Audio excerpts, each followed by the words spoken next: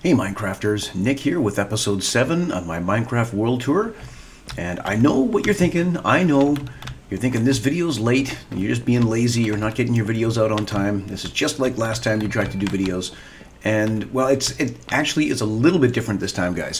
What had happened was I did a Windows 10 update. You know, Windows 10 just tries to update your machine, wants to get bug fixes, you know, critical vulnerabilities patched, that sort of thing. But instead of making my machine, you know, more stable and faster, the Windows update failed, and it left my machine in an unbootable state. So I was just, I was dead for a week there. I couldn't do anything. I had to reformat, reinstall, reload my data, reload my applications, and it was a bit of a pain and kind of scary because I had thought that I'd lost all my Minecraft data, but luckily I managed to recover it. So I'm in a better place now, and I'm fairly happy because one of the things that changed this time around, instead of going with my old recording software, which was Fraps, I've decided to bump up to OBS. And I gotta say, OBS, I'm very, very pleased with at the moment. It seems like it's very well written software. It loads quickly. It does exactly what it's supposed to do. It's not terribly hard to use. And another bonus is it seems to do a better job of picking up the audio from the mic. I don't know what the deal was with Fraps and why the audio from it always seemed to be a little bit quiet and muted.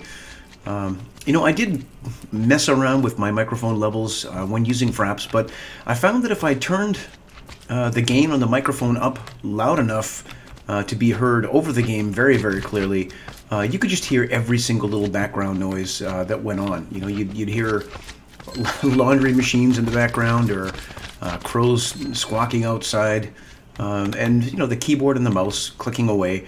And that always bothered me, so I tried to turn down the gain a bit and just sort of balance that, but I did have a number of people complaining that my voice was too quiet in prior recordings. So hopefully OBS is going to do a better job for me here. It seems to be, and also the machine seems to be running a little bit quicker because it's a very, very fresh install. And anyway, so here we are, back at the OP slime farm. I'm just kind of standing here watching some slime get dragged up through the little slime pit, and the reason why I'm here is just because I haven't been able to play, and I haven't actually moved from this position since the last video I did. So here we are. And today I think what I want to do is I want to show off something a little bit different. It's another kind of farm. This one will be Prismarine farms.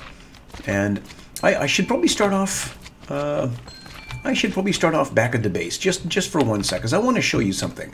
This is something that I had done a long, long time ago at my base, and this is the main base over here. I know I haven't really showed off the main base in this most recent series of videos, but I will do that at some point. And what I'm going to do right now is just come in here, and I want to go downstairs to the old trophy room. This used to be my trophy room, and it became sort of, you know, a multi-purpose room. I've got a little pico gigahertz farm here. I've got my continuous auto brewing system there, slightly modified. This one I modified, hoping to make it better, but it actually made it worse. So don't do this. If you've seen the tutorial for the continuous auto brewing system, just go with what's there, because this one you cannot interact with the brewing stand. And I don't like that as much. I like just being able to walk up to the brewing stand and brew things manually if I have to. But anyway, this is what I wanted to show you here. When I first made this base, just outside here, there's a little sort of water wall, and that was because I just kind of kept on digging, you know, down below until I hit water.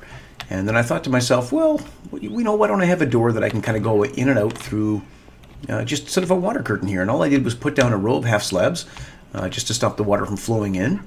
And it seemed to work really well. And over time I noticed that you would get squid forming in the river here, and they'd sometimes swim up to the water wall, come through, and fall and just land here on these half slabs. So what I did is I put a row of hoppers underneath the half slabs, and I noticed that I got a lot of ink sacs over time. You know, it's not a huge amount here, especially because this is a pretty small, you know, small sort of water curtain or water wall, however you want to say it. But and I have put some magma blocks in here to make just interesting noises. But anyway, that's kind of how I came across the idea of doing a water wall to get ink. And so now we can go over to our very first Prismarine farm. This is the first one that I found and made on this Let's Play. It's a fair ways away, and I found it by looking for a flower biome, because I wanted to get some dyes and, you know, grow some flowers. And so I found a flower biome, and near it was the sea temple. So we're going to just go up here a little bit, because there's a hole in the wall. You can see that ladder there. That leads to the tunnel that goes to the sea temple. So we're just going to hop off the elevator here, and we're going to jump out right here, and then head straight to the first Prismarine farm. Now, this one is what I call the OP Prismarine farm, and I know I say OP an awful lot, but that's just because this one, it really is overpowered. It's like the slime farm. It's just overpowered. This particular farm was designed by the guys at the Zip Crowd a number of years ago. I'm talking 3-4 years ago, and if I remember correctly, I think that they said that the rates you can get from it if you have a perfect perimeter done, you know, if you use something like MC Edit just to remove a big chunk of the world, you know, around the sea temple, then you can get about 100 to 110,000 items an hour with it. And after I built this one, I've clocked this version out at about, I don't know, somewhere between 90, 95,000 items an hour. And look, there's a little zombie pigman. Just, why are you here? Why are you guys always here hassling me when I'm trying to do videos, huh? Why do you do it? Why, you little pig-faced zombie? Okay, so here we are. We're going to go through this little portal and get to the OP Prismarine farm. And as I say, it's a Zip Crowd design. Slight modifications from me, because I don't like doing things exactly the way that everybody else does. You know, I don't like to take designs and just implement them exactly. I always like to make at least some changes to them, just to make them sort of my own. And as you can see, this is not exactly the same as the Zip Crowd did it. I did put a water wall all the way around. It took a little bit of doing, and that's just so I can get ink sacs. You know, these guys, when you're close to them, they'll start swimming. We're a little far down right now, but I do have a rail line that's hidden just underneath that line of hoppers. And so what that does is it just, when you get close, these guys begin to swim. They fall through the water wall, land on the half slab, suffocate, and their little ink sacs go into this line of hoppers that go all the way around and get inserted into the storage system. So just to see this farm in action, I usually keep this farm turned off because I've noticed that I can lose minecarts if I leave this running when I sort of zone out of the area. So the first thing we do is we turn on the collection, and that just sends all of those carts back and forth from the front to the back, you know, just collecting up whatever's there. And of course there's nothing there right now, but there will be in just a few seconds, because all we have to do is hit this button to toggle the Guardians. Now, it's going to take just a second or two. You can see the little bit of frame rate lag as the water fills, and there you go. Here comes the Guardians falling down. And I don't have a perimeter done, not precisely. This is just sort of a sea temple that's in a pretty big ocean, and there's a couple of islands around that are, you know, within about 100 blocks, or just at the edge of about 100 blocks. So they're almost out of range to affect this farm. But I did look around underneath the ocean and try to find as many caves as I could, and I lit them up. And I think the rates here are actually pretty good. You know, I'm getting, like I say, somewhere above 90,000 items an hour, to the best of my, you know, ability to sort of calculate it out or guesstimate it. And yeah, so it's a good farm. It was well designed. The only complaint that I had about the design of it was that there was way too many dispensers that were required. And when I built this farm, there was no nice interface as there is now with the crafting interface, where you can just, you know, select what you want and have it made sort of automatically. You had to go off and gather the materials, put them in a crafting bench, and craft. And of course, on the Java edition, when you want to craft a dispenser, it doesn't take a little bit of health off the bow that you use. It takes the whole bow.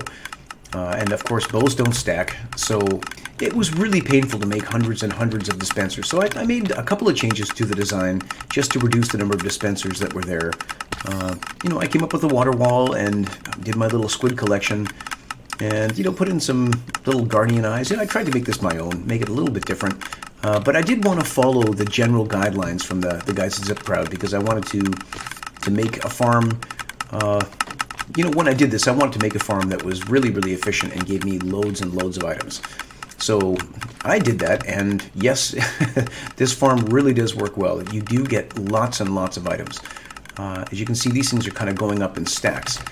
And if we go down below, we can take a look at how the collection works and what's going on. Now, the first thing we should probably do is just run over here, and you can see that all these minecarts just run directly underneath the glass, and they are able to pick up blocks, or pick up things just one block above them. So, as a minecart comes by here, all these guys will disappear because they're getting sucked into that minecart, and then they come all the way back and they get delivered into some hoppers at the end here. And these hoppers really just go into dispensers that fire all of these items out into a water stream. They go through here into a couple of chests, and then they get spat out, dispensers here that have clocks, so that when there's items in there, the clocks run and they spit out all the items. Both sides kind of meet in the middle here. This used to be important. Is that a slime? Why is there a slime down here? Urgh! I'm being attacked by things I don't want to be attacked by. Yeah, so in the beginning, this was important, trying to get items to join together to sort of reduce the number of entities that were, hanging around in the game, just because there's a lot of entities here, and it will slow things down. And originally I had a different item elevator here, and then a Minecraft update came along which broke item elevators done the old way. So I decided to go with just an Ilmango flappy door design here, and really I just did that because I wanted something quick and easy to build, just to fix the farm. Because, once you've got something built and you've had it run for a while, if an update comes along and breaks it, you just want to get it fixed as quickly as possible. You don't necessarily want to sit down and think about nice designs yourself. So I went with the typical Ilmango flappy door design here, with the sort of signal extender so that it doesn't close too soon and all that good stuff. But as you can see, a lot of items just kind of come in here, they get grouped up, and then they get fired up the elevator by the flappy door. And this flappy door, yes, it's going to break in version 1.13, so I'm going to have to do this again. That's one of the things that's painful about Minecraft, is that every time they come up with an update, they change the way that pistons work just a little bit, or they change something that manages to break a bunch of machines for a bunch of people. And that's kind of painful, but it's just the way it goes. You just have to, if you want to play Minecraft, you got to get used to the fact that things are going to break when they come out with new versions. So here we are, we're looking at all the goodies fall down. There's a lot of guardians here, lots and lots and lots of guardians. And you can see a couple of those squid are almost falling through, but now they've stopped swimming. Oh, but they're getting zapped. If I want those guardians to swim and fall through the sort of water curtain that we have there, what I did is I set up a little minecart just over here. And this minecart, as I say, it's just underneath the line of hoppers. And if I can find the minecart, I don't know where it is.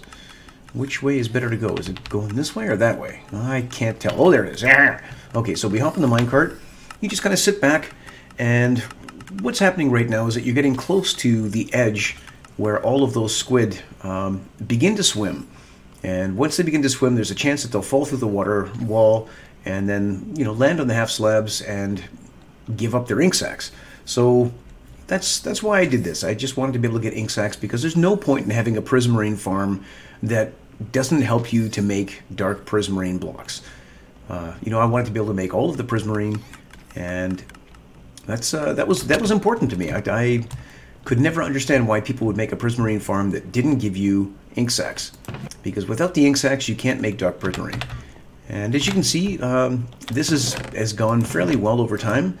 The ink sacs come in a lot more slowly than anything else in this farm, because this farm just produces thousands, tens of thousands of items an hour, nearly 100,000. And just to sort of show you how much has come through since we started the farm, because as you can see here, there's, things are still falling. We've still got the guardians coming down. They fall straight down. They take enough fall damage to die and just give up all their goodies, and we just collect it. So if you want to see how many items this place gets, I can just open this up. And anything that hasn't gone into the chests will just tumble out of here. And so we've been here for, what, a few minutes? And, I mean, look at all that. There's just... There we go. I think that's about the extent of it. Oh, no, a little bit more. That's a lot of items right there. I don't even know how many items that is. What is that? It says 200 entities, but... Yeah, well, it's because they're all joined up, so that's not a good way to tell. But this is the collection area upstairs. The reason why we have some slabs here is because we are in a slime chunk. Probably why I saw the slime downstairs. There must be some other portion of it. I guess it's below the floor where I don't have slabs. But as I say, this was the first Prismarine farm that I made. I didn't really do much in terms of design myself. It was just pretty much a straight rip, you know, with a couple of modifications just to make it sort of my own and do it the way that I like. But this was the very first one that I built and found on this server. And it served me pretty well because it produces enough Prismarine and enough fish to last forever. The one thing that's a little bit bad about this is that you don't get cooked fish, you just get raw fish. So you have to have some furnaces around just to cook up the fish. And I believe the fish are in these last 3 chests here, or last 2? Yeah, just two sets of chests for fish. But I mean, that's more fish than I'll use in years. And the rest of it is just completely full because I've run this farm a number of times. So that's the OP Prismarine farm, and maybe it would be a good idea just to take a quick flight outside so you can kind of see around the area and what it's like. Let's just fly through the water wall here, up out through the top. It's nighttime, so there's the top of the farm. It's all half slabbed. Here's the wiring coming up from downstairs because hey, if you want to push a button, you need to have something that'll allow it to work. But as you can see, there's not that much in terms of just, you know, spawnable spaces around here. This is probably the closest island, and I think it's, I don't know, it's close to 100 blocks away, maybe a little over 100 blocks away. So when you're in the farm, none of this should really matter. The only thing that matters is what's underground in the caves. And if you look carefully when you're flying around, you'll notice a few things like this where I've spotted, you know, a bit of a cave in. And I went down there, found some caves, did some caving, lit it all up. There's a number of little spots like that around. Yeah, so that's just that's what you have to do. If you want to improve your spawn rates, you need to make sure that nothing else can spawn, because that'll take away from your mob cap and take away from the creatures that you want to spawn, which in this case are guardians. And here we can even sit here on the side and kind of see how this works. You'll notice at the top here, the dispensers. The one faces this way and one faces that way, and that just allows me to, you know, cut down on the number of dispensers that I need. Rather than having a full set of dispensers on the ceiling, I can just do it on the edge. And so when this fires, some water goes that way, some water goes this way. It doesn't end up making water sources, so I can turn it off. It works out really quite well. And oh, I forgot about this. This was my little hiding in the corner breathing chamber. So you could sit back here and kind of watch what... Oh, well, we're crushed, so we're not in it. Yeah, so you can kind of sit back here and stay breathing. Just watch what goes on. Interesting place. But that's about all there is really to show on this farm. And as I say, before I leave, I'm going to turn off the Guardians, and I will toggle off the collection before we go. Just once the Guardians stop falling, because I don't want to have all these minecarts disappear, and I have had that happen before. So we're just going to wait for a second or two longer. That should be the end of it. There we go. The water's pretty much all gone, and it does take a long time for that water to drain. There's only 4 blocks of water, but it takes a long time for it to drain. And we might even be having some rendering issues here, because I believe that water's all gone. Let's see if we can take a quick float up. There we go. So here we are in our little chambers.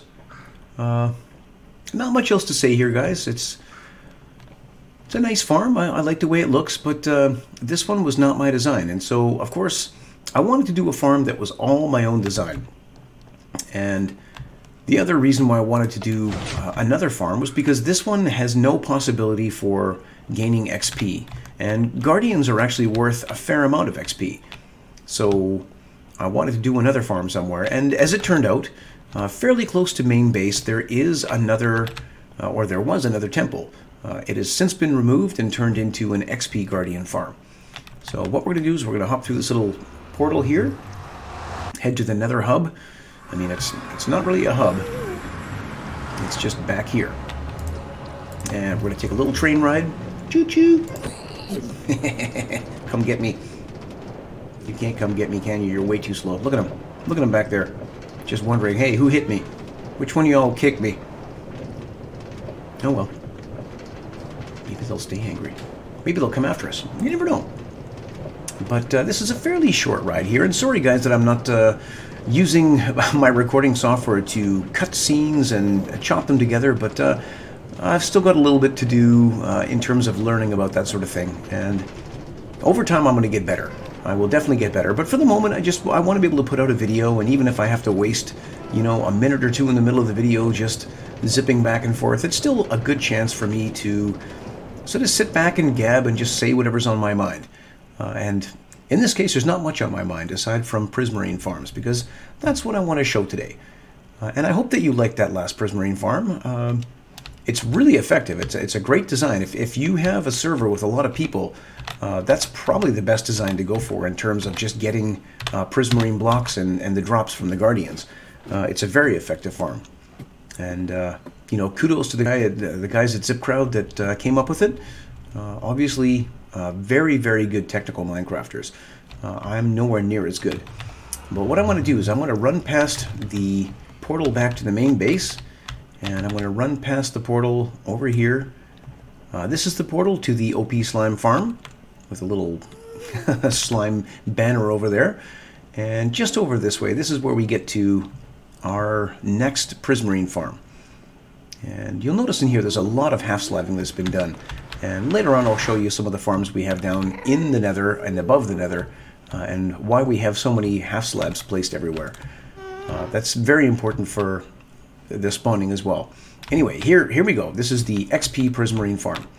And as I say, the idea behind this farm was just to get some XP in the overworld, so I didn't always have to go to the Nether, to the zombie pigman farms to, you know, to get XP to sort of fix my tools or fix my armor. And here we are. Again, same sort of thing. This one's got the water wall, and I really like the way that this worked out. You know, you've got water flows for 8 blocks, and so there's 1, 2, 3. All right, so that's 6 times 8. That's 48 across. So, you know, the sea temples themselves are 50 by 50. The spawnable area is 50 by 50.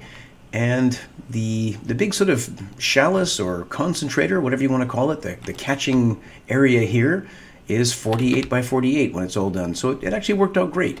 It gives you just enough room to be able to sort of use an elytra and, if I can not stand where I'm not supposed to, I just want to fly. I just want to fly. There you go. So you can fly out of there. You can land on the roof. You can see how it all works and how it all looks. This is just the water wall, which I think is a great idea for doing these farms. And you might notice here there's a number of the slime blocks, and that's because instead of, you know, ripping up the sea floor and digging up all of the gravel that's there, or going and decimating an entire desert somewhere in Minecraft, you know, I didn't want to have to do all that. I didn't want to have to go and collect all of this gravel to put up a wall around here, so I used slime blocks instead. And that's because this farm came after the OP Slime farm, and I had lots and lots of the slime blocks that I could use to build my sort of perimeter here. And it's I would advise that. They're really good because you can break them super quickly. You know, they're pretty much free, and it made building this farm nice and easy. But again, this farm, you know, this one's my design. I just decided to do the sort of giant catcher here with the same kind of spawning pads or spawning areas that we have in the prior farm. A little bit different. I did this sort of spike method where, let's see whether we can swim up here a bit. Oop, gotta back up a little bit more. If we swim up to the top, you'll be able to see into the spawning chambers. And I've got these little sort of vertical spikes coming down, and that was because I wanted to have the downward flow of water help to push out the Guardians, but I don't think the Guardians are really affected by the downward flow anymore, so maybe it would be a good idea just to rip all of these things out and just get more spawnable areas. I know that if I jumped in there, it would be really hard for me to swim up because the downward flow of water does affect me as a player, but it doesn't seem to affect the Guardians anymore, which is a bit of a bummer. And here you go. You can sort of see underneath the spawning area, we know we have a bunch of fence gates, and they're all open so that things can fall through them.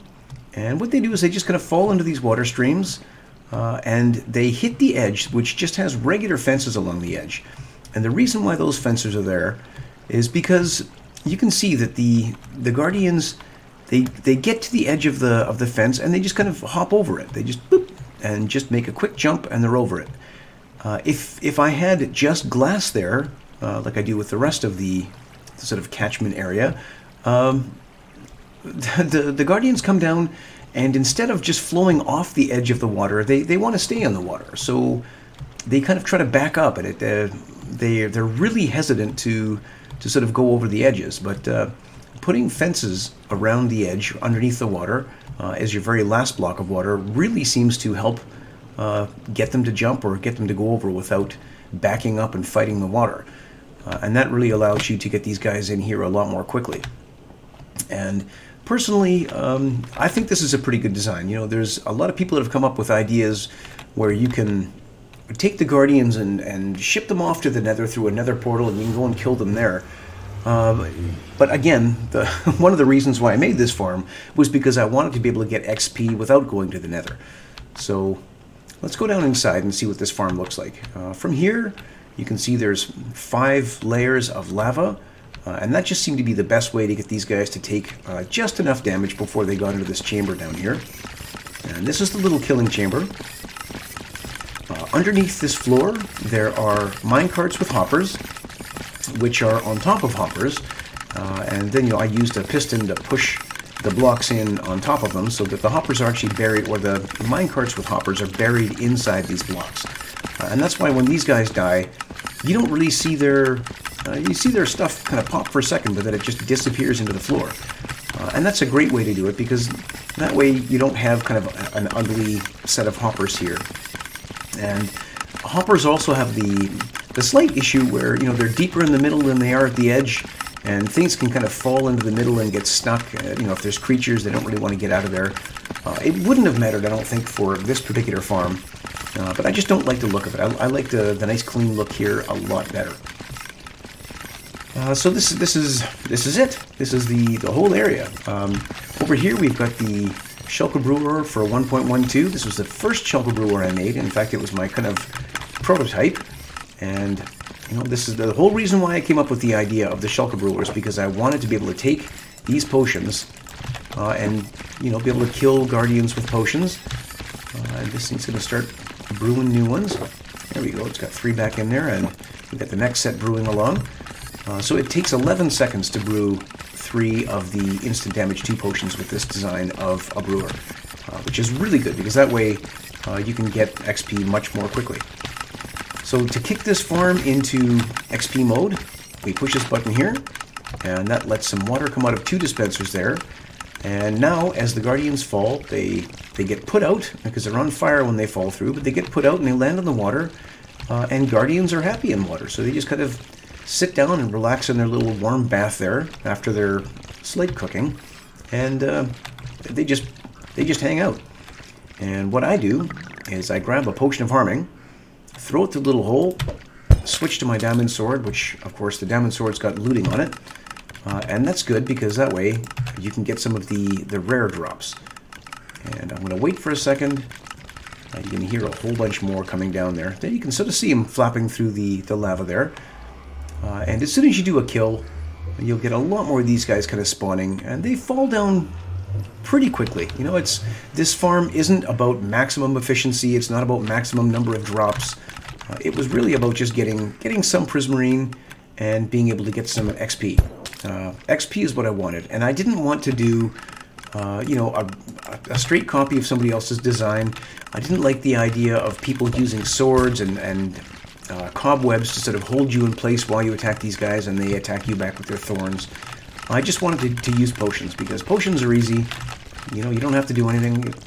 Again, all these potions will be full again. There's the box full. So you know, it takes very little time to brew up enough potions to get massive amounts of XP here. And if I keep on doing this just for a little bit, you'll probably notice a slowdown in the frame rate, because the number of XP orbs that you get is actually fairly high. You get quite a few XP orbs in there. And you might wonder to yourself right now, well, how do you get the XP out of there? I know there's trapdoors, maybe those move somehow. And yes, they do. They move. I keep those there because I don't want bits of prismarine or cooked fish or things to come bumping out of there. So what I do, when I want my XP, and you can see there's enough of a slowdown to let me know it's time to collect the XP. So let's switch over to our semi-broken down pickaxe. We'll push that button there, and here comes the XP. And the nice thing is it comes out in a really tight bunch like that. So I've got over 400 XP orbs right now. And maybe if I run around a bit, you'll be able to see it a bit better. But there's a lot of XP there. Lots and lots of XP. If I go up the stairs, I'll leave some of it behind. And, well, I mean, you can see that's lots of XP. Lots and lots of XP. Certainly enough to fix tools. And, in fact, what have I done? I've done 2 levels, maybe almost 3 levels at level 100. So the XP here is quite good. You can get a lot of XP here. Certainly enough to fix anything with mending, fix all your tools. And you know, I only threw a few potions there. And yeah, it's a great little farm for XP. When it's in XP mode, it's quieter.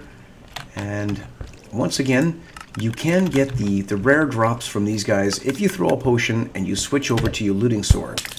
Now, as soon as I do that, we'll run over here to the elevator, and maybe you'll see a clownfish or a salmon or maybe a pufferfish kind of go up. They are called rare drops because they are pretty rare, but using a looting sword really helps. And you can hear the noise. These guys are just loading up again. And it doesn't take too long for the whole chamber to load. Just about by the time that all of the items have cleared, we're getting right down to the end here. Only one elevator is going. So as soon as that's done, we're pretty much ready to go. And I can come over here, push the button again, just get that last little bit of XP. You know, even with that, there's still almost 100 XP orbs. So again, this is a really decent farm. If you're looking for a nice way to get XP just to fix your tools or maybe get a couple of levels quickly, I think this is a good design for a farm. I like the way it looks. I like the way it's functioning. I was certainly happy that it kind of inspired me to make the Shulker Brewer, because that's been a great little brewer, and I'm really proud of that one. And if we go back up top here, when we're in XP mode, you have very few guardians falling through. In fact, the only guardians that'll fall through are guardians that come after we get an entity cramming death down here. And you can see right there, there's a little puff of smoke. And that just lets you know that the entity cramming is causing some of these guys to die. And when a couple of them die, then there's space, you know, in the mob cap for a couple more to spawn. And so that's what happens. But it ends up being nice and slow here. And also, one of the ideas behind this water curtain or water wall here is if we hop into our little minecart, then we're just close enough to the edge. You know, we're about 10 blocks away or so. But that way, if there are squid that have spawned near the water wall, like this guy here, as you go by, he begins to swim, and then there's a good chance that he can fall through. And I know that right now we're not seeing a huge amount of squid spawning, but you know, that's how it goes sometimes. Sometimes they're there, sometimes they're not. And if I didn't have these lights right here, I would probably get less squid spawning, because this whole area fills up with bats. You might think that these lights are to prevent spawns down here, but at least on the Java edition, you don't get regular mobs spawning within the bounding box of a sea temple. So I could take out all of these lights and I still wouldn't have creepers or spiders or skeletons or anything showing up, but I would have a lot of bats. Because the roof is covered, it's a big open area, the game kind of sees it as sort of a cave, and so I would just get 30 or 40 bats all floating around here and roosting, making noise and driving me crazy because they don't give me anything good. You know, at least the the squid can give you ink sacs, which are important. So that's pretty much all I can say for the XP Prismarine farm here. This one I'm pretty happy with. It's been a great addition because, you know, if I need to fix up some tools, I can just come down here, throw a couple of potions, push a button, get some experience, fix up all my tools, and once again I'm ready to go with, you know, perfectly good stuff. I just want to see over here, do I have more clownfish? No more clownfish. I don't know about the pufferfish and the salmon. Yeah, so that is the farm down here. As you can see, there are a fair amount of ink sacs that show up here. You know, it's not super quick right now, but that's just because there's not a lot of squid around the edge. But they do show up during the daytime, but sometimes you can see, you know, quite a few of the squid around. Sometimes they spawn far away, sometimes they spawn right up close to the water wall. And that's, again, you know, that's why I put this little minecart here, was just to be able to sit in here, and, you know, if I was running low on the ink sacs, I could sit in my little minecart, take a little trip around, and just wait for some squid to fall. And I guess listen to minecart sounds as well. But that's it. That is about it, guys. I don't think there's much else I can show off when it comes to the OP Prismarine farm or the XP Prismarine farm. They're, you know, by now I'm sure people have seen what Prismarine farms look like. And I'm going to fly back over to base here. Actually, let's go back to the slime farm, because that's always a fun place to visit. I like the slime farm. And it's just over here. It's not far away at all. There we go. There's the dojo. And we can come down here, try to get a good landing on the roof. Maybe hop down. Oh, I was going to hop into the hot tub, but yeah, didn't quite make it. And now that we're here, nothing else has been around, so there's, of course, nothing spawning at the moment, but it will do. And I'm just going to go in here, have a quick snooze, make sure it's daytime, because, hey, who wants to record at night? Nobody wants darkness and stars. Well, maybe stars, but not so much darkness. And, of course, if it's a light sky and there's stars, you'd never see them, because the stars are still there. You just can't see them in the day. Well, maybe not in Minecraft. Maybe they are actually gone during the day. I don't know. I didn't make this game. I just play it. I play it because I like it, and it's fun. And here we go. Here's the slime farm just beginning to warm up. I can see one slime coming up. And in just a few minutes, there will be a lot more. Because I have gone through and, you know, lit up as many caves as I can find. This has turned this little slime farm into a very effective slime farm, and I'm really proud, really happy with it. If you haven't seen the last video, go back and watch the last one. It'll give you an idea how it works and, you know, how I made it, why it works the way that it does. But it's this is a great slime farm. And I think on that little ding-dong doorbell note, I'm going to sign off here, guys, because I don't need to sit here and watch a million slime show up. I've seen it before, and so have you if you watched the last video. But that's it, guys. I think I'm just going to walk over here, stand on the little bridge, take a quick peek around, and say goodbye. Thanks for tuning in, guys. Maybe the next one will be a little bit more exciting. I know this one was a bit dull. Not much to show off with Prismarine farms, but I just kind of wanted to show you what the Prismarine farms are like and how I made them and maybe a little bit of thoughts behind it. So that's it. I'm going to sign off now, guys. Thanks for tuning in. We'll see you in the next one. Bye-bye.